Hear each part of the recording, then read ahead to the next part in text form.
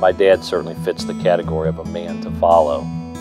One story that epitomizes the character that my dad has displayed through the years was a day that he was using a chainsaw to cut brush from a fence row, and he ran into a hornet's nest.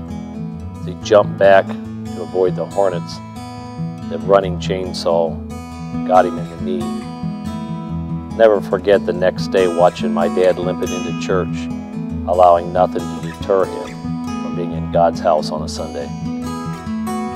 I believe that my grandpa would be considered a man to follow because of his faithfulness. My grandpa's job at our church is to be a door greeter, and my grandpa's always at the door with a smile on his face.